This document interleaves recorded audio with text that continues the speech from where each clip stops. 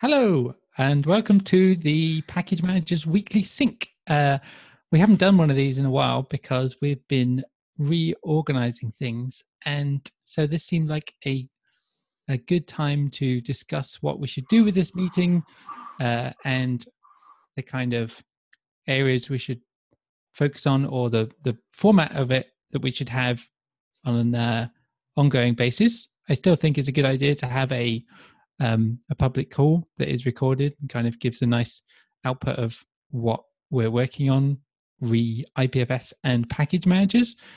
But maybe this would be a good week to discuss the different options, what we think would be useful to output for the community, and what we should do going forward. And just look at dogs being cuddled on the sofa.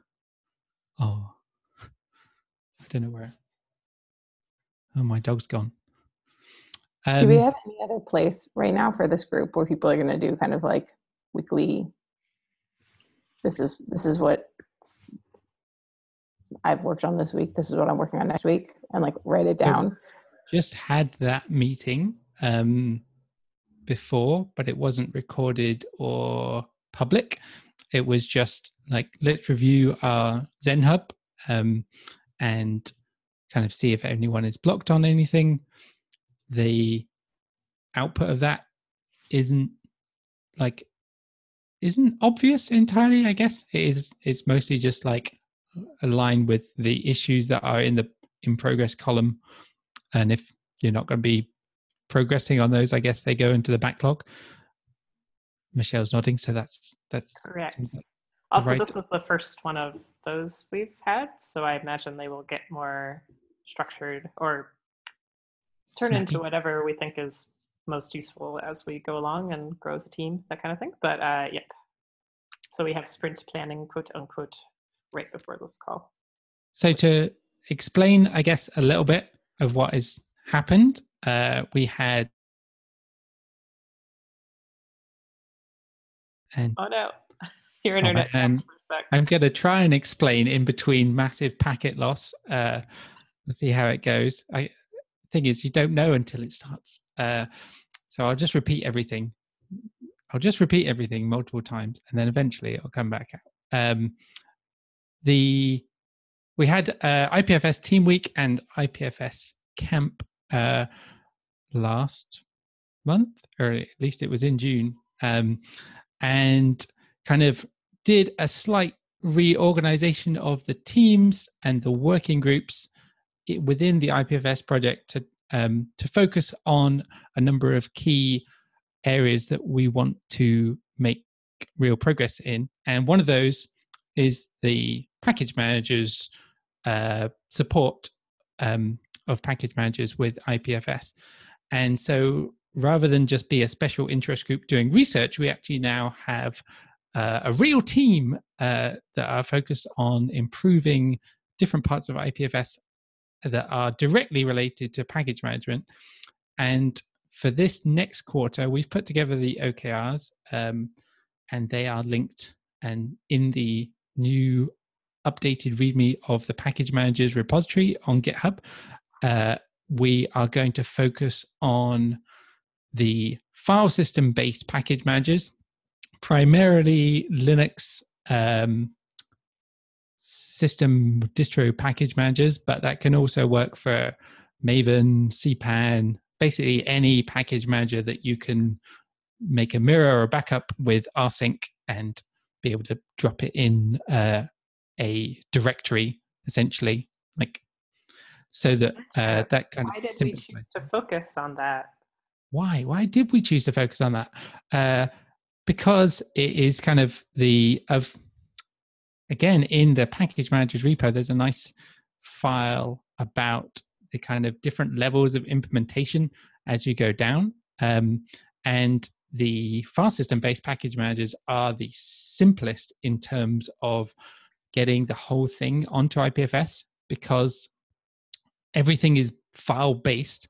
The indexes, as well as the individual tables, are all nicely contained in simple files, which I think is I haven't actually spoken to many file system-based package maintainers, but it comes across as it's set up for operational simplicity, for the ability to easily allow copying and mirroring using traditional Linux tooling without needing to build extra databases or to run applications. You're literally able to use HTTP servers and rsync and FTP servers to enable many people to run their own mirrors of package managers.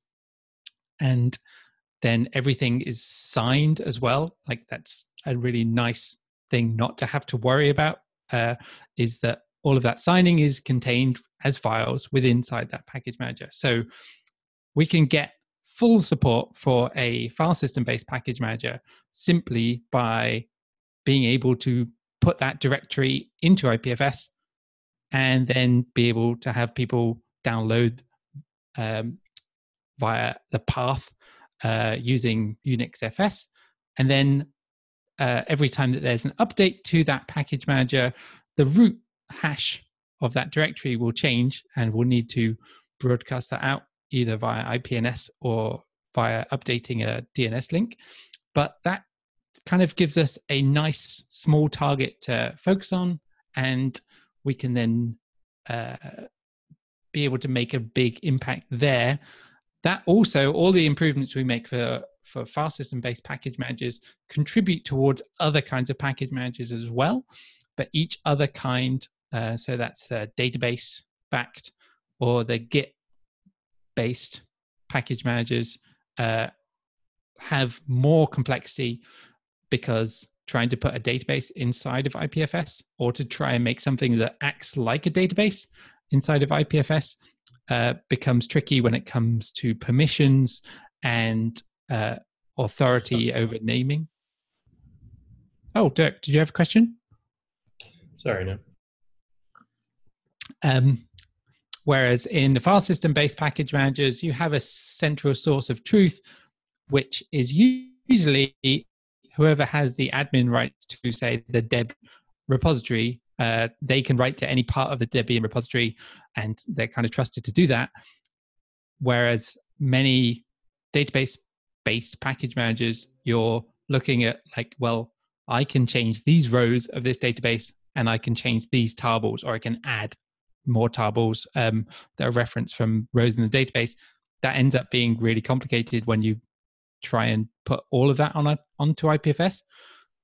But for those database package managers, actually storing the tables ends up being a subset of the file system-based package managers. So that's kind of where we shook out and said, like, this seems like a good one to start with. And then once we've done that successfully, then we can move on to looking at how to support the other kinds of package managers once we've got file system-based ones working well. Does that cover off why we came out with that pretty well? I appreciate it. And then, like, inside of that, we kind of have a few things that we already know from the past few months of the package manager special interest group of the kinds of challenges that are involved in just getting file system-based package managers on to IPFS, the performance of importing, the performance of updating, and then the challenges of updating as well with different APIs, and the user experience of doing that from a maintainer side. And then on the flip side is the consumer has performance and UX challenges as well. We've kind of formed our OKRs around that a little bit, but I think to begin with, we're focusing mostly on the maintainer side, so setting up mirrors and then being able to regularly update those mirrors. They're fairly large looking things, so the stats for like the apt repository is almost 1 million files across some 50,000 directories inside of a single root directory. They get updated maybe every, I think the the average is somewhere between, like, the suggested sync is every 4 to 6 hours. If you end up being a primary, so that a lot of the mirror setups appear to be like primary and secondary ones, they're like, oh, try and update every day, every 24 hours. Some of them are like, oh, you can sync every 10 minutes if you're using this particular kind of rsync script. But to be a primary, you usually, the mirror, the upstream source will push to your server and say, over SSH, and say like, oh, there's a new thing, you should run an rsync. That ends up being like fairly small differences, and they're not as frequent as, say, like npm, which is seeing a new release of a package every few seconds. We're seeing like maybe every 4 hours, which is convenient because currently it takes about 4 hours to commit the differences and to go through and rehash every file and check if it's changed or not via using a straight up IPFS add to add the whole thing again. Dominic has been working on some interesting efforts around being able to mount IPFS as a file system, which would enable us to rsync directly into IPFS, which would be really cool because then we would only need to rehash the stuff that has changed, and that would work directly with existing tooling that package manager maintainers use, rather than having to create and maintain particular tools for package management. If we can work with existing Unix tooling, then that's wonderful. It means we can kind of lean on all of that existing well-known tech rather than having to become maintainers. Yes, Molly.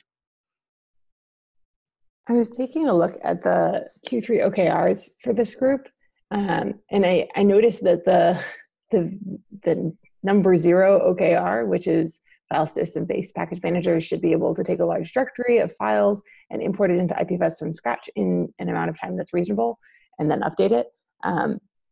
Doesn't have any either initiatives or metrics around it.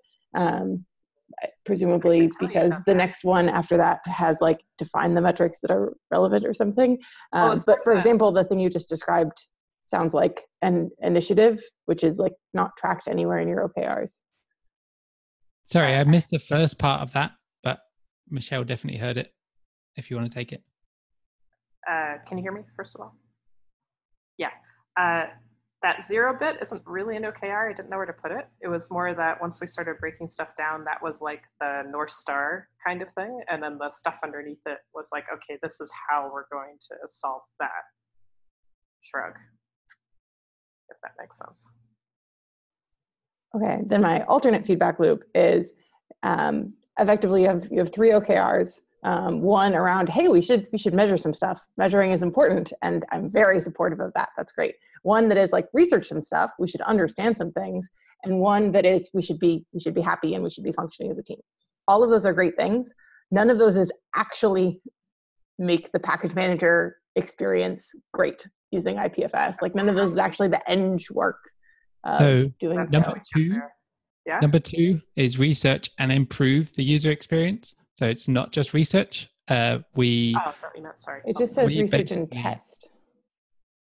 Technically, it doesn't say like research and like improve. It says research and test. Research and improve user experience. Right here. Yeah, but I'm looking at the key results underneath it, or the initiatives. So we have. So in order to make research and improve a thing, the initiatives are the things we do to do that.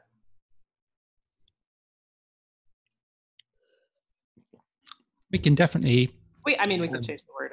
Change the wording. We're imagining that the second lump there is both work out what kind of the pain points are, where user experience includes the speed, and then actually like be able to improve the speed. But we're currently not exactly sure which way we should improve it. other than the end result should be faster. And people should have a good time. I can also say for me, it was a bit of like, well, we're in an interesting space where I know we talked at Team Week. It's like, okay, might be doing a lot of tests in Shipyard, for example, and be able to say, we've done all this and we've done like 10 POCs and we think that this is the way to do it. But we're not confident that we actually can get anything into like the core implementations because that's not us, it kind of is us. Anyways, so for me, test is a bit like POC, and we're going to be doing the stuff and we're going to figure out how to do things probably, but yeah. For me, that's me personally. I don't know if Andrew feels the same way. Gotcha. So my understanding from the conversations from Team Week and from past conversations in this group is that like core protocol improvements are needed in order to achieve these things that Andrew was just describing, and that we do have kind of a more targeted understanding of like the next thing we think needs to happen, whether that's a capability that we think needs to be added, or whether that's like a performance improvement to a specific area. And yet from reading these initiatives, like they don't seem, which is, you know, if these are like super high level and these point to like 4 issues, which is like do this thing and this thing and this thing, that's cool. But then I think it needs really precise metrics for how we're going to measure this, of like, hey, we're going to take like 3 POCs, all of which already exist, and like make them faster or make them reduce this really annoying point or something like that. Because right now I just feel like it's going to be really hard for you to measure any of these things. Yeah, well, we hope to get there. The whole point is that we don't actually know what improvement means yet. And that's part of what our job is this quarter. We don't know if it means that XYZ needs to be faster or ABC needs to be faster. We don't know if faster is even the thing that we should be focusing on, or if it's something else over there, like that the add API is doing something weird, blah, blah, blah, blah. And it's a user experience problem mostly. So as soon as we have that stuff, we will certainly add it in. Yeah.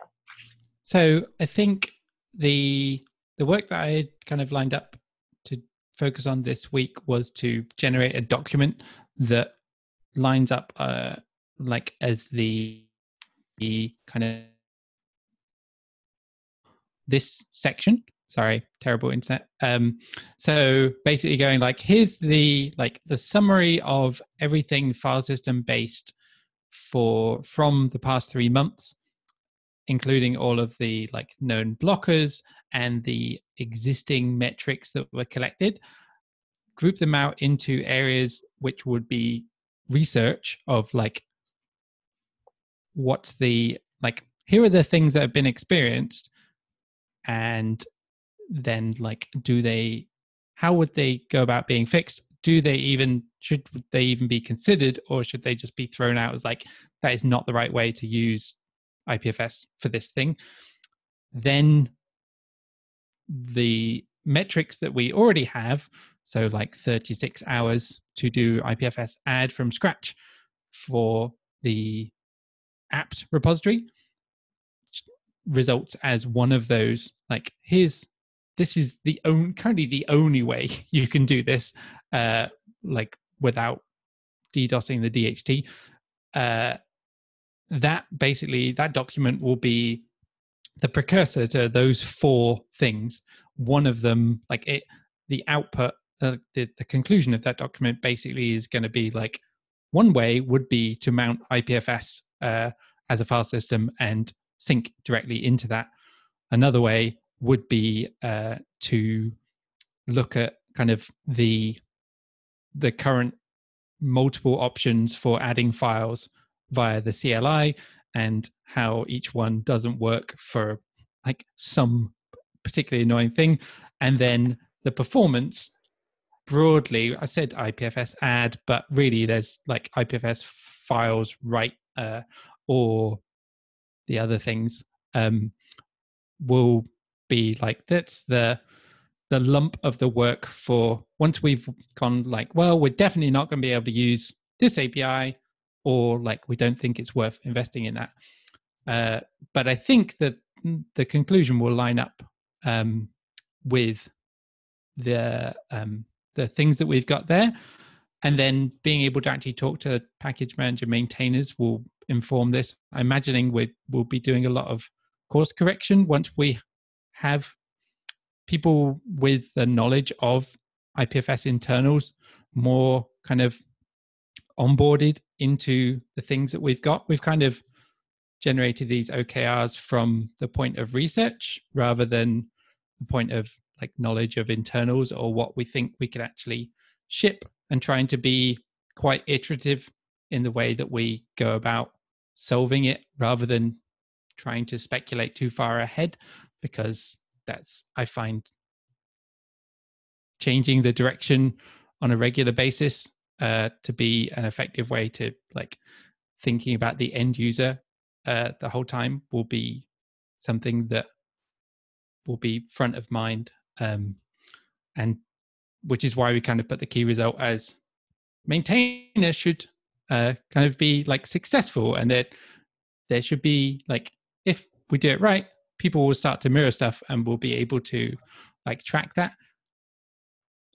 But maybe putting a key metric that says there are X number of mirrors is kind of putting the wagon in front of the horse.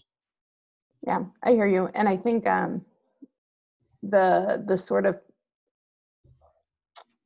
thing that I would hope would be demonstrated by the work that we do this quarter, by having these POCs that already point out some like real pain points where we're like, oh, maybe people don't want to be running these POCs all the time because they have some pretty annoying characteristics to them. Getting to a point where even the existing POCs we have are, running in a reasonable amount of time with a reasonable amount of overhead. Like we feel good pointing people to these things as like the exemplars that they should emulate, things like that. Just the data point is like getting to a place where you can actually measure this key result for this area is like, I completely agree. Like that's what we should be aiming for. I don't think we should be pivoting somewhere else. I just think that's hard to measure. And so looking at other data points you can use and what you already have that you're using to drive the work and feeding that into your OKRs could be really useful. Otherwise, you have to create some sort of polling mechanism for all package manager repository maintainers and ask them these questions and get them to respond and get them to have a delta before and after. And like, we're not going to do that because that's overhead and we have engineering work to do, which is what we're going to focus on. Yeah. No, I see where you're coming from there. I will ponder on that a bit. How we can do that. I kind of imagined me being a proxy of the maintainers as well. I'm not sure if that's necessarily a good idea, but definitely kind of being like, oh, I can try and set up a mirror again and again, and kind of repeatedly say, I didn't have a good time. It was slightly better than last time, but it's still not good. Given that, like I can set up a mirror within a reasonable window of time. As someone who has set up mirrors before, maybe you have an idea of like how long that should really take. And then consuming from that mirror is like something that, is just as nice as consuming from other mirrors that I have running. No, we have 1 minute. Okay. So that's really good feedback, Molly. I think we should definitely take that into account and think about how to get the measurement under control a little bit more rather than having something a little bit looser. And it seemed what I'll do for the next week's weekly call for package managers will be to come up maybe with a theme. I'll probably open an issue, or I'll put it in the issue that we have for this weekly sync. If anyone else wants to propose a topic for a week, then maybe throw in that issue as well, and we can kind of iterate on how we do these meetings on a weekly basis, and get kind of more of a community summary or like interesting areas of kind of information in these meetings, and we can maybe like hopefully get our OKR kind of things into the weekly review area that we have. I think there's also an OKR meeting towards the end of the week that we can follow up. Hopefully I'll have some improvements there for you. Now we have just a presentation of our OKRs across different groups on Thursday, which we're going to record and make sure is accessible. Cool. Wow. Thanks everyone for coming. Notes. I'll stick them in the issue. And we'll see you next week.